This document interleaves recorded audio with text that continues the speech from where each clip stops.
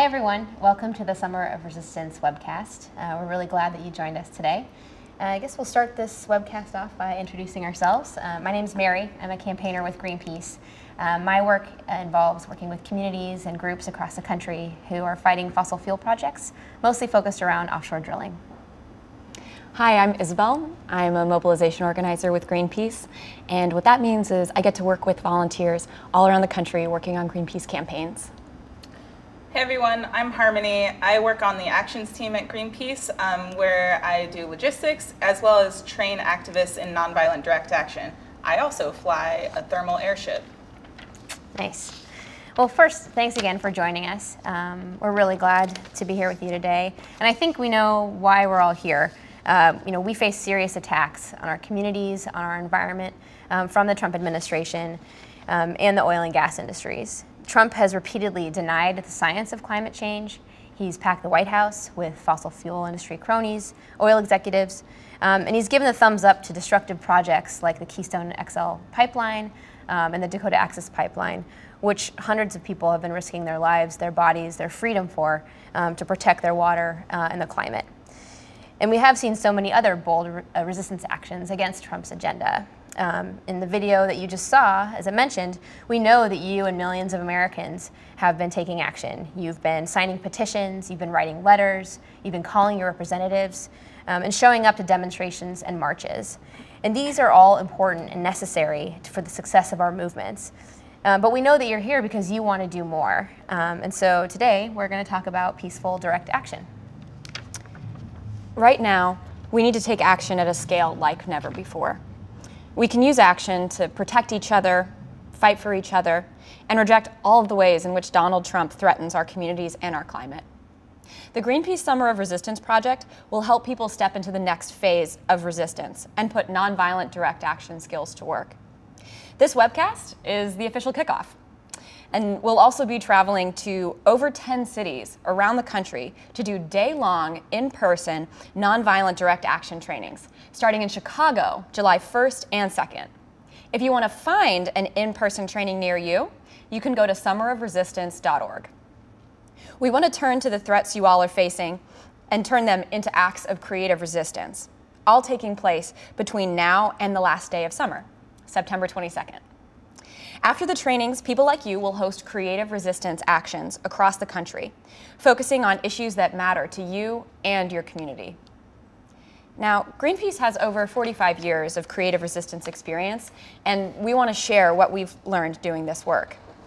We're going to be covering some of the basic things you'll need to know to host your own act of creative resistance. Today, we'll focus on three things: why we need to escalate and take action, how and why peaceful, nonviolent direct action works, and tips on how to host successful creative resistance actions. Harmony, can you give an example of how you're fighting back? Yeah, sure. This year I've helped hundreds of people learn how to climb, and I've also trained them in nonviolent direct action so that they can take those skills back to their own communities to do a direct action. In fact, after this webcast is done, I'm going to take public transit back to Oakland to teach people how to climb. That's awesome. Harmony is a great trainer. Yeah, thanks, Mary. Well, before we move on, I did want to welcome folks who may have just joined us. So again, this is the Summer of Resistance webcast hosted by Greenpeace. And this webcast is designed to be a short introduction to some of the ideas around peaceful protest and direct action. And we'd like to take a minute now for you all to share what community you're coming from and what struggles you may be facing and what you're fighting for. So we want to invite you to use the Facebook comments section to introduce yourself, talk about the issues that your community is facing and why you're taking action. And throughout the entire webcast, you can feel free to post comments there. And our online editor, Ryan, will do his best to answer some of your questions there in the comments section. And if you're watching this with a group and not at your own computer, we just suggest that maybe you designate one person to be the person to take those questions and type them into the comments section for all of you. And speaking of watching with a group, right now folks are tuning in all across the country at webcast parties, as well as those of you who are tuning in on your own at your own computer. Yeah, like Terry and their group in Michigan. Hi folks, thanks for joining us. Cool. Now we're going to discuss why and how people take action. So people use nonviolent action to confront oppression, shift who holds power, draw attention to, or directly stop injustice as part of a larger effort to create change. Nonviolence is a means of resistance. For some people, nonviolence is a philosophy or a way of life, and for others, it's just a tactic. Nonviolent or peaceful resistance means doing our utmost to avoid physical or verbal violence while also remembering your personal safety is important. Greenpeace has used nonviolent direct action for 45 years, but direct action has had a long history of use from many movements for social change. In these slides, there's going to be a few examples in no particular order. So some examples include the American Indian movement, the suffragists, abolitionists, labor activists, anti-war protesters, LGBTQ activists, migrant rights, disability justice, and the civil rights movement, as well as many others. People and groups have been using creative resistance for a long time because it works. Now, nonviolent direct action is a broad term, and there's a really wide spectrum of what it actually looks like in practice. Boycotts, sit-ins, blockades, banner hangs, marches, street theater, the list goes on. There are examples from around the world and throughout history. As we move into talking about the strategy behind peaceful direct actions, we wanted to focus on a well-known example from US history, Rosa Parks and the Montgomery bus boycott campaign. This action was part of a strategic campaign for civil rights. Activist Rosa Parks refused to give up her seat to a white man on the segregated bus. If you're like me, you were taught in school that this was a spur-of-the-moment decision because Rosa Parks was tired that day. In reality, the community had spent several months preparing to use this tactic, and Parks was a trained activist. It was a kickoff action. 4 days after her sit-in, the Black community kicked off a boycott of Montgomery bus system that was key to desegregating public transport in that city. Cool. Well, now we want to talk a little bit about the strategy behind the use of creative resistance. And so in order to have a successful creative resistance or peaceful protest, you want to start with a solid strategy. So this means carefully thinking through about why you're doing this action and what you want to accomplish with it. So here's a video to talk a little bit more about that. Hi, I'm Aniello Alioto. I'm one of the Global Engagement Managers for Greenpeace International. And we want to talk for just a quick minute about theories of change and what makes a good, strong theory of change. So every good strategy starts with a strong theory of change. And a lot of people think about theories of change as an if-then statement. So for example, if we get a lot of media attention on a proposed pipeline or a protest to a proposed pipeline, then the mayor is more likely to speak out against that pipeline. Well, in the case of summer of resistance, a lot of our theories of change revolve around peaceful protest and nonviolent direct action and public attention towards those actions. And so one of the things that we want to think about is for every individual action or protest, then what are the mechanisms for change? Who are the people that actually have the power to make change? What are the messages that they're receptive to, and who are the people that they're accountable to? We're going to have a lot of time to think about theories of change during the brainstorm, but we just wanted to frame the conversation first. So in the big picture of a strategy, the peaceful protest or direct action is probably going to be one of many tools that a community will use in their toolbox, but it can be a really useful and effective one. One example that I'm familiar with that demonstrates direct action as part of a larger campaign strategy is from the campaign to stop Shell from drilling for oil in the Arctic Ocean. So the kind of backstory there is that in 2015, after years of local and indigenous support and environmental groups opposing Shell's efforts to drill for oil in the Arctic Ocean, trained Greenpeace climbers, including Harmony here, and local residents physically blocked a ship that was transporting Shell's drilling equipment from leaving the city of Portland, Oregon, and heading up to Alaska to start drilling. These folks did so by suspending themselves on ropes from a large bridge and occupying the river below in kayaks and in boats for about 40 hours. So this ultimately delayed Shell's drilling plans and their schedule, but it also motivated thousands of people who saw the action to call into the White House and put pressure on President Obama to protect the Arctic Ocean. And that is actually what happened about a year later. He did put those protections in place.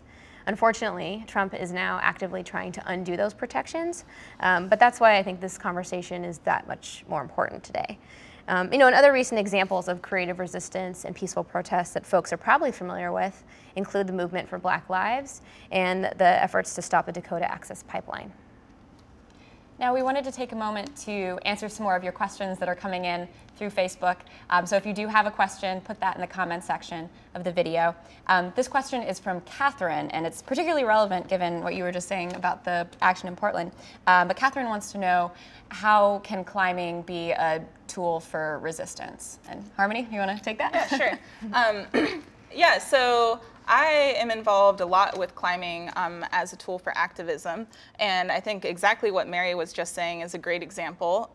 So in Portland, we suspended ourselves under the bridge and physically blocked the Finnica, which was Shell's ship, from going under that bridge, and delayed Arctic drilling for 40 hours. Another example of climbing being used in direct action is actually a great example right behind us of this resist banner.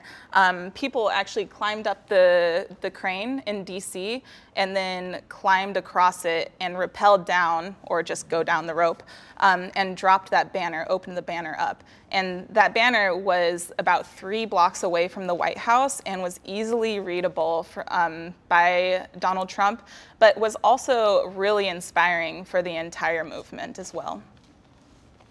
Thanks, Harmony. So if you're just joining us, this is the Summer of Resistance webcast with Greenpeace. We're hoping through this webcast, our resource guide, and in-person trainings in over 10 cities around the country, that this summer will help build the resistance by inspiring hundreds of creative, nonviolent actions to happen before the last day of summer, September 22nd. More information can be found at summerofresistance.org. Now, let's take a few minutes to talk about what this type of resistance might look like for folks across the country. We want you to brainstorm around what issue your community is facing. Are the EPA budget cuts impacting your community? Are fossil fuel pipelines being proposed? Are you watching your friends, family, or neighbors be deported? Maybe you're witnessing Islamophobia, police violence, or LGBTQ discrimination. Once you've identified an issue that your community is facing that you really want to work on, the next step is to identify the solution. So what is ultimately the goal that you want to achieve? I really encourage you to picture a world in which your community is safe and everyone is able to thrive, and then identify the steps that it would take to get you to that place. And then it's important to identify who can actually give what your community needs or wants. So who can make the decision that will lead to you achieving your goal? This could be a politician, it could be a CEO of a company. Regardless, this person is the ultimate decision maker, and you will want to apply pressure on them in order to make them to take the right action. And so once you have identified this person, it's important to reflect on how they can be influenced to make that decision. And sometimes the best option is to figure out ways that your community can stop whatever injustice is going on directly. And oftentimes, communities choose to stop an injustice directly when they've tried other ways to get a decision maker to listen to them, but they haven't had success. So, for example, we see this often in the efforts for fair labor practices, when workers have tried to ask their management for better working conditions, but they, nothing's really happening at first. After deciding on the path of how the decision maker can be influenced, it's time to dig into the specifics of your creative resistance action.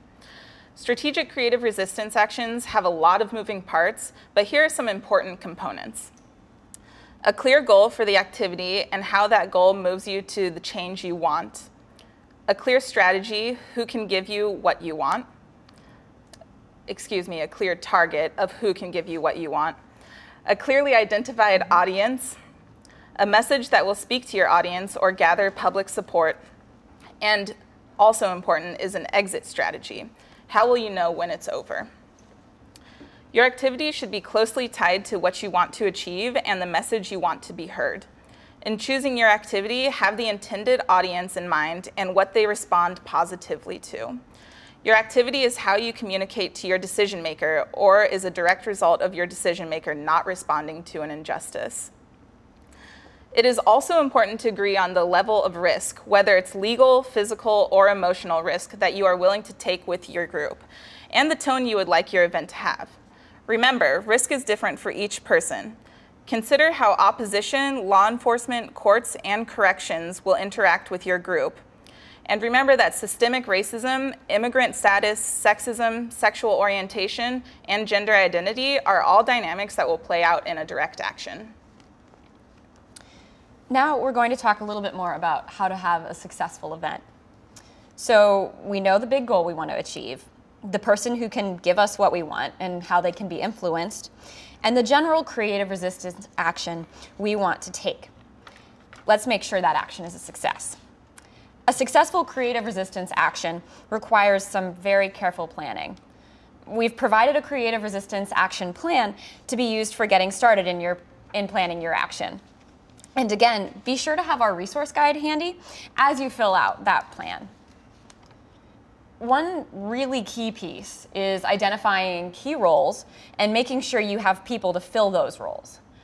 Some roles to think about are the overall action planner, the media and social media point person, someone to take care of safety and support for activists, someone to check out the location or locations ahead of time, someone to be in charge of any art you're creating, a police liaison, and someone to be in charge of potential post-action legal support and fundraising if needed. Not all of these roles will be needed for every action, and some can be doubled or tripled up. For instance, your art lead can also be your action planner. But the people who have the media and police liaison roles should not have additional roles because they can be all-consuming. Here are some other Greenpeace staff with some tips. Hi, I'm Lisa Ramsden and I work on Greenpeace's action team. Before your action, carefully think through logistics with your group. If possible, I'd recommend going to visit the site beforehand. If you want to bring a large number of people to your action or event, make sure the space that you're going to is big enough to fit everyone. Note what the sun is doing at different times of the day if you're hoping to get a good photo from your event. Make a list of all of the gear that you'll need, including things like cell phones, battery chargers, and cameras. Figure out how long your action will ideally last and create an exit scenario if possible. Hi, I'm Ebony Martin and I'm the Director of People and Culture here at Greenpeace, and I'm going to talk to you about safety. On the day of the action, make sure that you have extra snacks and water because it'll probably be hot outside. Also make sure that you have sunscreen on hand and know where your public restrooms are. Additionally, you should be comfortable with the people that you are with and that you're able to share any experiences with them that might concern you. Also know if arrests are a possibility. And if that's the case, you should be prepared to deal with that and also know what that entails. Hi everyone, my name is Kylie and I'm a Community Management Specialist here at Greenpeace in Washington, D.C. And I'm Hannah, and I'm an organizer for the Summer of Resistance. And right now, we're going to talk about recruitment. So as you know, with any event that you're planning, it's incredibly important that you have a solid team working with you. So start by setting a number of people you want to see get involved in your event. You could be having a small targeted action where you only need enough people to fill key roles. Or maybe you're planning an action that creates a huge splash with 500 people, fireworks, and a parade. Regardless, you want to take that number of people you want to get involved and double it. And that's how many people you want to recruit for your event. Typically, only half of the folks who RSVP to an event will actually show up the day of. If your event does not include legal risk for participants, a great place to start is by posting your event on summerofresistance.org. But you can do even more to recruit. You can personally reach out to friends and family members, you can share your event on social media and through email, and you can also reach out to other local organizations to see if they want to get involved. Big or small, thank you so much for everything you're doing for the resistance. Back to you, San Francisco. And there's a lot more tips for creative nonviolence that you can find in a lot of different resources, but we highly suggest that you join one of our in-person trainings, which you can find more about that at summerofresistance.org. So it is entirely likely that there will be someone who sees your peaceful protest and does not agree with your viewpoint. If they approach you, it is often good practice not to engage with them, but sometimes it becomes necessary to diffuse a tense situation. If you see someone who looks agitated or is approaching you quickly, consider offering your hand, introducing yourself, and asking them their name to start a conversation.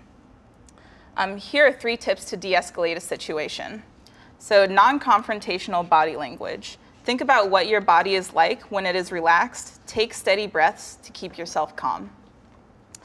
Match the volume of the other person and then steadily lower your voice to a normal speaking volume and move the conversation to the side of your group or event. Practice active listening. Empathize and validate where possible and explain the situation.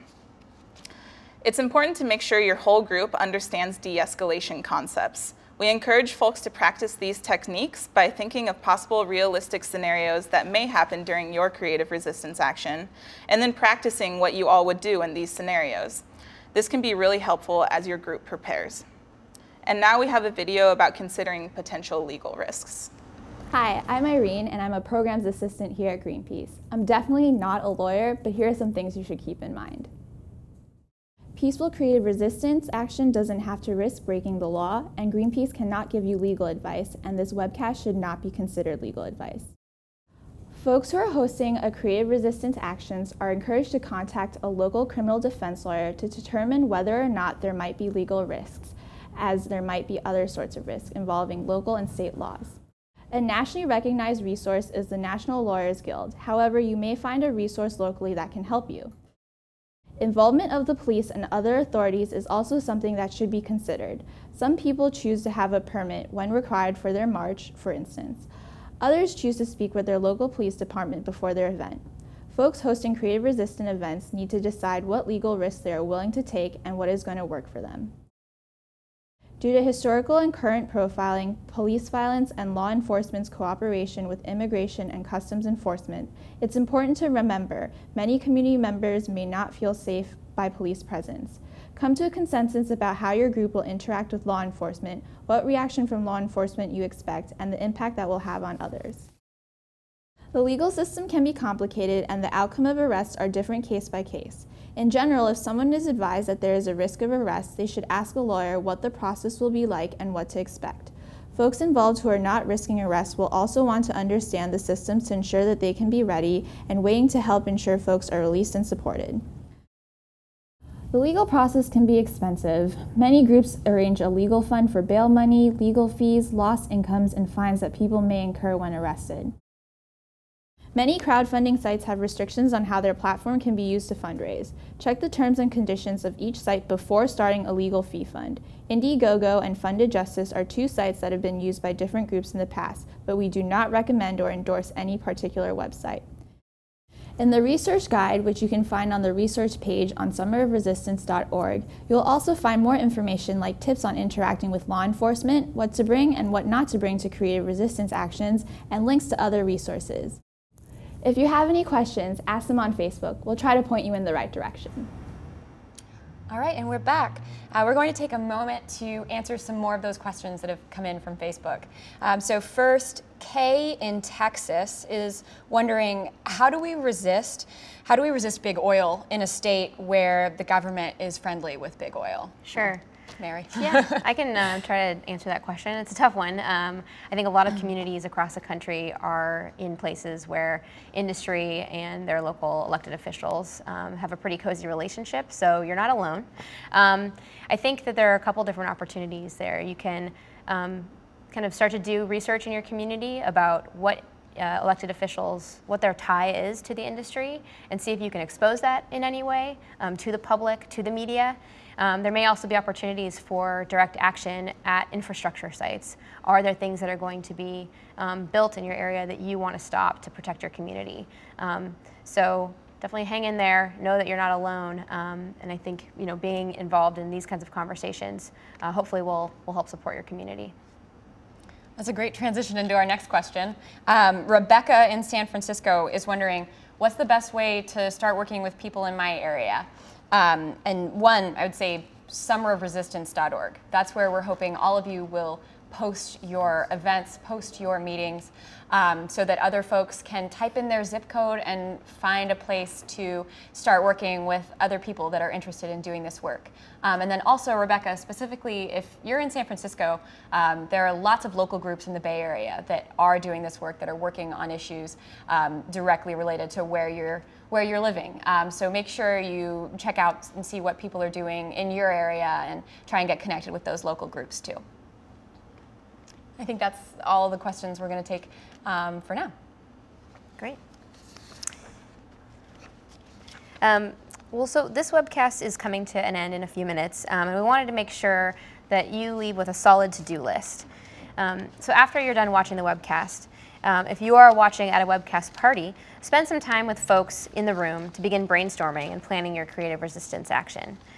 If you are alone, you can start brainstorming who you want to work with or approach about talking about a creative resistance action. And we really want to encourage you to think about working with people that you not only already know, but people who you may not yet know, but who you think may be important to the strategy that you're figuring out. And the best way to begin planning is to use the resource guide and the Creative Resistance Action Plan that we have provided. And so again, you can find information for the 10 in-person trainings and for other resources and links that you may need at summerofresistance.org. And if you have questions or you want to be connected directly with a Summer of Resistance leader, you can email us at resist.help.us@greenpeace.org. And when you talk with a leader, they'll be able to work with you on a few key things. So some things that you may run into are figuring out how to generate creative solutions to some of the common snags that you may encounter when organizing an action. The leader can help you think through how to ensure that folks stay safe during your creative resistance, your peaceful protests, and also just referring you to other helpful resources because there are so many out there. So again, if you want to get connected with a Summer of Resistance leader, the email address is resist.help.us@greenpeace.org. Once you have a creative resistance action planned, post your event on summerofresistance.org so others can find it. If you're having a hard time identifying what to do for a creative resistance action in your community, don't worry. The resource guide also includes a toolkit to plan a creative resistance action around fighting tar sands pipelines. Last but not least, if you hosted a house party, tell us how your event went by filling out the report back form. Thanks so much for joining us. We are excited for you to launch your peaceful creative resistance actions across the country to push back against the serious attacks on our communities and environment from Trump and his corporate allies. We'll see you in the streets this summer. Thanks. Bye, everyone.